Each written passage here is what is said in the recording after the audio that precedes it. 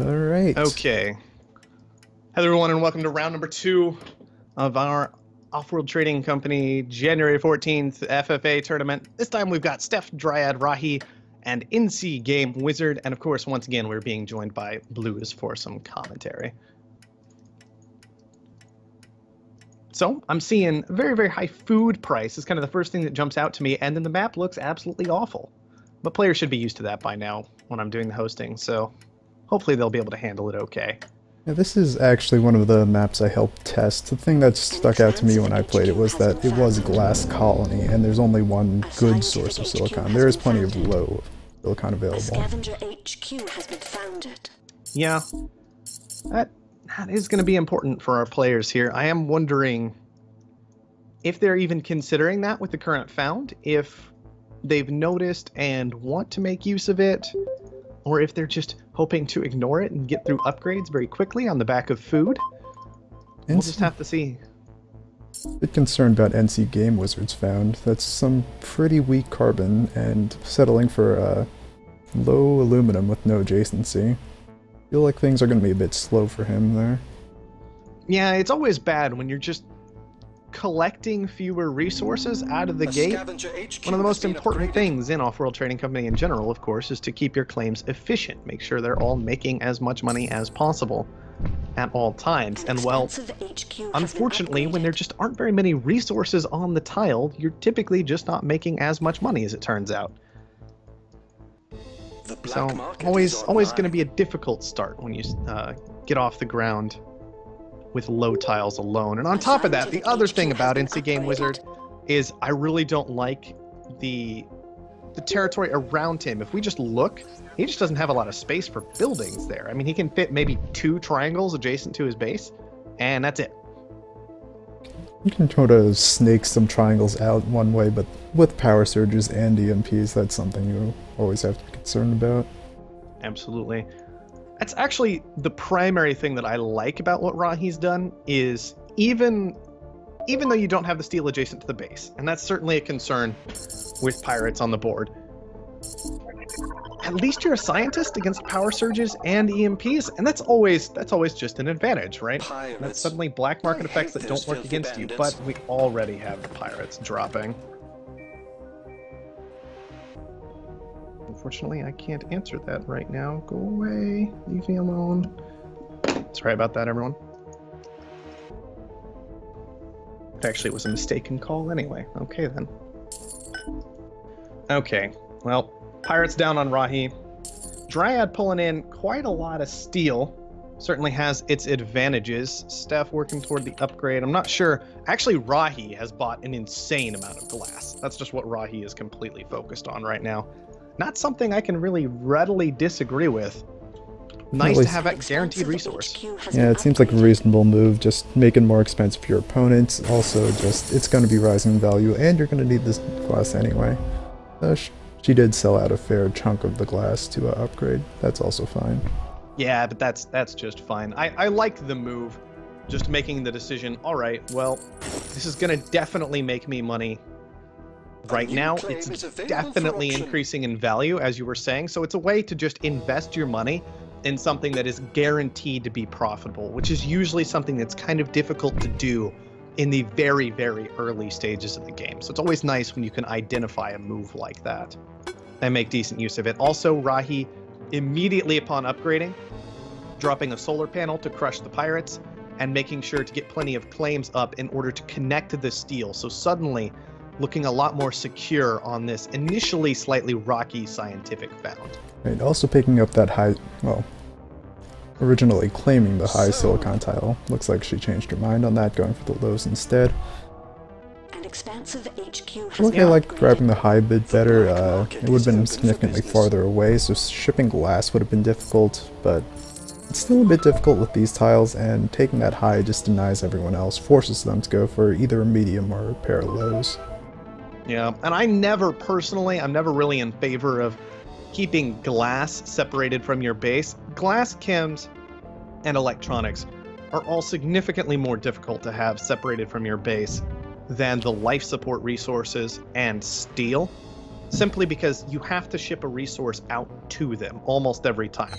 Electronics, this isn't necessarily always true. It is actually possible to get silicon, aluminum, and carbon all to that building without shipping it. But for glass and chems, you always have to ship a resource out. So you either need teleportation, or your production's just going to be a bit slower than is ideal. And that's what we're seeing from Rahi right now. That said, at least you aren't paying for the silicon. One thing we haven't talked about, NC Game Wizard moving into a lot of power on getting to HQ3. He has a nice little line of turbines, Goon in the middle. Hard to attack him. He's already making power money off of that. We'll see if he can sort of make that into something that helps him finish the game despite his kind of weak found. Absolutely. That's always a nice move to make when you're up against several other steel users in particular. And they're going to be even looking to get into reactors before long, if they can. They've all been delaying power a bit, so I think you're right. That's really kept NC Game Wizard in it, because he's actually just making straight money off of this power, rather than paying through debt. Pretty nice little thing for him to have access to. Okay, well, Rahi has kept food down the entire time for everybody. Dryad went ahead and popped into it just a little bit, but unfortunately without the full committal, really not proving all that successful. So it looks like Rahi is going to be our first player on up to HQ4 if they would like it. Meanwhile, Steph has been moving through upgrades just fine, but really, really struggling when it comes to debt. In particular, this is why I was actually nervous about the high silicon for any of our players. It's so far away. And these fuel prices, in particular, I imagine this aluminum has been causing serious, serious problems for Steph, gaining a huge amount of debt.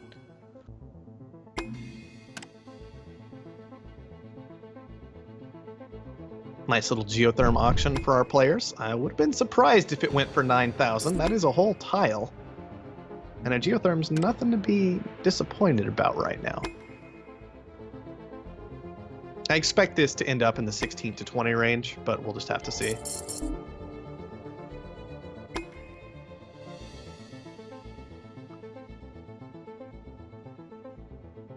Congratulations. Yep. All right. 18 over to Rahi. No big surprise. Always a nice little pickup to just grab an extra claim as a scientist, since your claims are typically so much more efficient than everybody else's. And also we see a patent lab out of Rahi, so Rahi feels like they're in a pretty powerful position at this point. Probably going to be looking at a teleportation, slant drilling. Yeah, let's see. Teleportation queued up first. No big surprise there. I do find it interesting that we've actually got 2 glass kilns combined with a silicon quarry over here. Get our science on. Just a little bit different, but make sure that you're actually not flooding one resource too much. And of course, as discussed earlier, it keeps you from having to ship even more oxygen on out, which can always be a concern.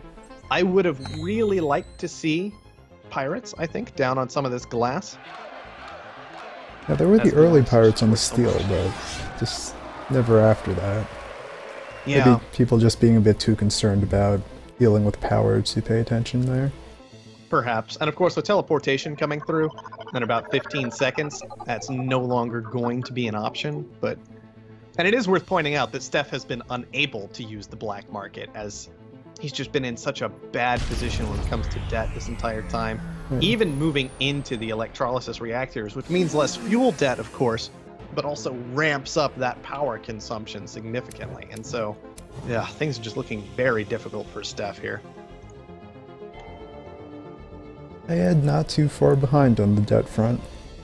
No, both of our expansive players just not really respecting that high power price. In this game in particular, I'd say a whole lot of steel production coming down and not enough power to compensate can pretty easily result in this situation. Because even though NC Game Wizard has had 3 tiles committed to power this whole time, it's worth noting that first of all, they aren't in a triangle, so there's less adjacency. And then second, it's a strong, moderate, and a strong wind. So they're not super high powered either. And Rahi's been in a very similar position until the geotherm auction. Just enough power to get by, not enough to actually knock the price The down. black Oh market man, is is Rahi open gonna for get this? business. How could one refuse such a wonderful plot of land? Doesn't seem like anyone can stop her. Nope. I mean, Dryad's a whole 18 short, and he can't acquire that in 3 seconds. So Rahi, it looks like, is just going for the kill immediately. No one in a position to buy into Rahi's stack to punish. This is probably going to pay off quite nicely. Absolutely. Always interesting when you can actually get a majority in successfully this early in the game. There are plenty of times where you can succeed in a majority buy this early, but then the other two players will just gang up on you and kill you too, and then they're left in a fairly equal 1v1 rather than a situation like we have now where that's basically just a free extra 6 stock and small amount of income and an entire player you don't have to deal with later in the game, which as the leader is always an ideal situation to be in.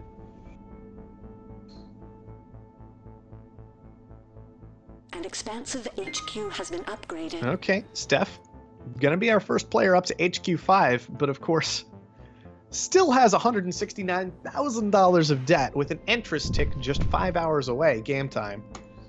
Ooh, things are still looking scary. It needs to pay off 26,000 to get back into that C range. It doesn't look like that's going to happen. Yeah, especially because power has dropped down to $8 at this point. Things are just looking quite difficult. Rahi did pick up superconductor, teleportation, carbon scrubbing, financial instruments, and that's why I'd say Rahi is still easily in the dominant position here. The combination of the subsidiary, the lack of debt, and all these patents really set you up for a strong late game. And even you have the potential to maybe knock out the HQ level 5 player instead of upgrading, which is what we're going to see Rahi attempt right now. That said, if there's one thing Steph does have, it's some cash. He should be able to survive this. Rahi already starting to sell out. The black market is online. Saying never mind, hopefully going to go for that upgrade pretty soon here. Rahi does have to be nervous though about taking the upgrade and then maybe buying to a majority. NC Game Wizard in particular, combined with Steph, if they were to sell out of stock, could have struck back. If they wanted to against Rahi right now, it would be probably the only move that actually saves their lives. Same Is time, to succeed in that majority. they'd have to succeed before Rahi manages to take either of them out, and Steph is probably in a vulnerable enough position that That would be dangerous. Yeah. Absolutely. NC Game Wizard had this Pleasure Dome up by itself for quite some time, making around $300. Now we see 2 more Pleasure Domes and a Pleasure Dome auction. Isn't that just fantastic? That's always what you like to see when you've got a profitable Pleasure Dome, is the Pleasure Dome auction, right? Game just decides, this would make too much money. Oh, that almost went for 7. I had a heart attack just right then. All right, 20 is a far more reasonable price for this Pleasure Dome. I mean, it's an entire claim and a free Pleasure Dome, right? Rahi does. Not all that expensive, but Right. Rahi also has a virtual reality already, so this is just going to be a great little building. She canceled out of her other Pleasure Dome, which is a reasonable move with 2 other on the board already. An expansive yeah, no HQ need to has go been for the double upgraded. Pleasure Dome move when there's already this much competition for it. So it's good to see that cancel. Man, aluminum's pricey. This move into a few more silicon tiles does concern me a bit. Generally, it doesn't feel like the silicon resources stay that strong that you need 5 silicon tiles. Yeah, I would typically agree. I mean, this game, electronics really just isn't all that expensive. There's been no robot buying it up the whole time. We have only 1 small amount of consumption. Maybe 2 now. Yeah, going from the colony. That other one just got added as I was speaking because that's just the way the game likes to be sometimes. So I would agree that maybe a bit excessive push into silicon. That said, off-worlds are going to be going up, and that will move the prices of these up just a little bit. Also interesting to me that Rahi moved out of the patent lab before picking up thinking machines. Yeah, I would call that move potentially questionable. Steph has managed to pick it up now, of course, so maybe not the worst thing in the world. Don't know if probably could have gotten Optimization it center to is it as ready. the scientist. Time to start improving. If you wanted Every to. off-world market is assembled.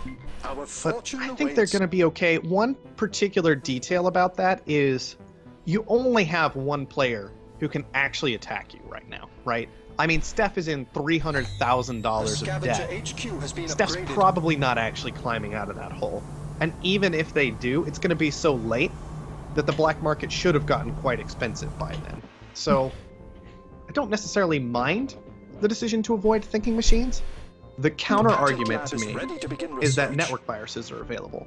And so that those black market The effects engineers have should advanced our definitely production. be landing. From NC Game Wizard. Of course, how much black market has NC Game Wizard used this game? This is an important question. You always got to watch out for these in our casual games. More The often black at the market particularly is high online. levels, this isn't really a question, but you always have to wonder, how much have black a market are we hard-to-come actually by seeing? land claim Rahi available has used to the highest 15 bidder. black market effects this game, 5 of those spies. NC Game Wizard has only used 8.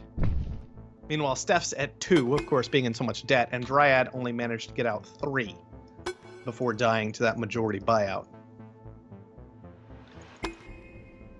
Looks like Steph has managed to pay off 110,000 worth of debt around.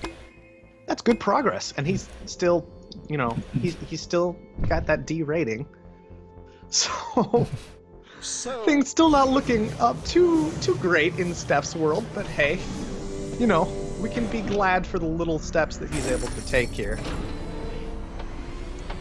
Hey, though, I gotta say, Rahi's been pretty impressive this game overall, managing to handle this much better so far than her our opponents. methods continue to improve. And just all these patents, this is just ridiculous. I mean, Rahi is back into a patent lab, of course, going after cold fusion at the moment, with water at $1. That seems black reasonable. market is That said, it open would be for nice for business. Rahi to pick a target. No reason to really go after both players at one time. It is reasonable to go after NC Game Wizard instead of Steph. Just Steph has been struggling this whole time, but hasn't been struggling enough to really debt spiral. So NC Yeah, it's Game actually Wizard been quite maybe. impressive. I would agree with you that NC Game Wizard makes a sensible target, but I'm just impressed that Steph is Well, for back a up shipment into a C launched, rating. He's going to be get D in all like the 2 money. seconds here when we tick over again. Optimization routine successful. But managing to hold on, that's a strong move for him. You don't see many players get down to $300,000 of debt and then start pulling things back. Of course, the cost for that is that he's never been able to get into an off-world zone, but it's something. Yes, you will see that, as it turns out, paying hundreds of thousands of dollars into your debt is a pretty significant opportunity cost. So you don't get to buy other players, you don't get to put down nice fancy buildings, you just get to sit there not dying. Which, while better than Our dying, market is finished and not awaiting actually orders. that much better, as The it turns engineers out. have advanced our production. Alright, Rahi needs 300,000 to finish off. NC Game Wizard. The black NC market Game is Wizard, once online. again, also in with that D bond rating. $183,000 Launch of debt. affirmative. Now has What a managed to payout. pass Steph. Steph back up to about 150. And Rahi is looking like he's in a good position just to finish this one out pretty easily. Only needs 150,000 more to get this cleaned up. And the off-worlds are pulling in, between 30 and 40,000 a launch right now, so shouldn't be too much longer before NC Game Wizard falls on out of it. And NC Game Wizard did what he could, but without being able to get any help from Steph, and with Rahi pulling in this 150,000 or so from the subsidiary, there's just no good way to catch back up. Absolutely, and you can kind of feel maybe some of the weaknesses of NC Game Wizard's found really carrying through into the late game. You don't have those triangles, you don't have that strong basic resource production, and you don't really have access to that decent silicon, which was pointed out as a potentially very important resource later in this game. Off-world shipment And launched. all of that's just been Look too at all the painful. money. Right, the only major advantage he's had is having these colony off-worlds that somehow aren't getting attacked all that much, but Well, they are, let's see. Just trying to check on something, make sure I'm correct here.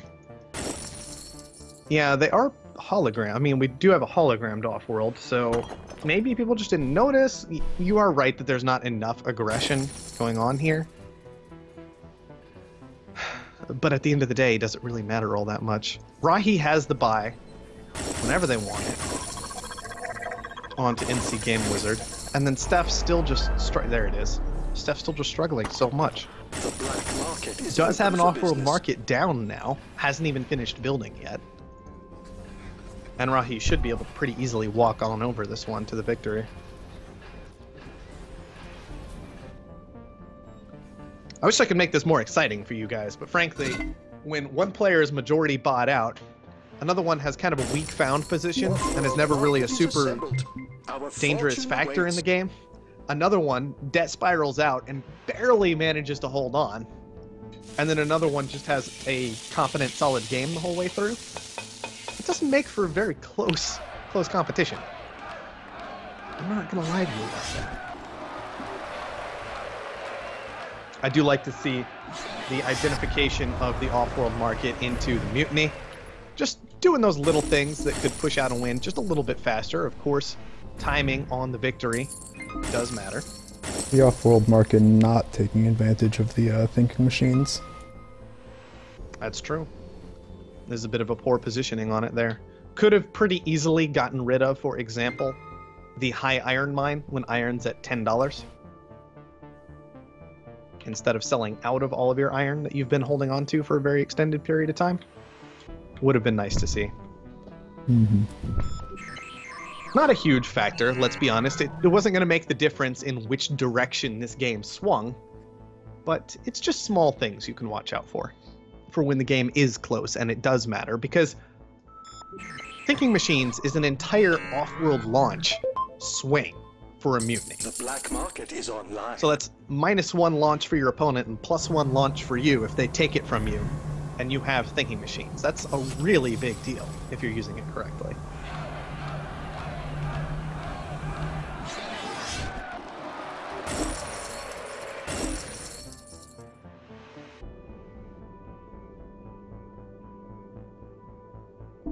Okay, well, I'm just going to check up on what else we have going on this tournament as this game's finishing up. Rahi does finally get the buy done. Good move. Sol 8 victories still. That's pretty quick. You can see the majority buy kind of kicking things forward a little bit. Not super fast, but just a little faster than average this time. Just a very solid win, taking advantage of what might not stick out as a scientific found. Yeah, it was well done. It was well spotted. And then also, we saw just some small moves from Rahi throughout all of that. It was interesting to see the directions that Rahi was going to go and then stopped, moving into the slightly closer Silicon position, choosing to commit those secondary buildings, those production buildings, rather than perhaps collecting Silicon and generating at the base, making sure to work with steel effectively. Instead of, we saw that Rahi thought about moving into the steel triangle, but kind of identified that Dryad and Steph were both overproducing steel a little bit, which allows you to just find that, once again, that small edge that can lead to a pretty big victory, because it was small edges Rahi was exploiting the entire time until managing to kill off Dryad. And then from that position, you're set up really, really well. But if you don't have all those small edges adding up until that point, you don't end up with the kill. You've just ended up wasting so much time. Your opponent has been allowed to kind of catch back up a little bit because you had all this money invested that was never successful in what it was attempting if you try the kill and don't succeed. So that was a really big turning point, and that was just all kinds of little moves adding up to a big move that then just turned the entire game. In identifying Glass in particular and really being the one to take advantage of that market. About 350,000 off of Glass. The next closest, NC Game Wizard, only making around 30,000 net. Yeah.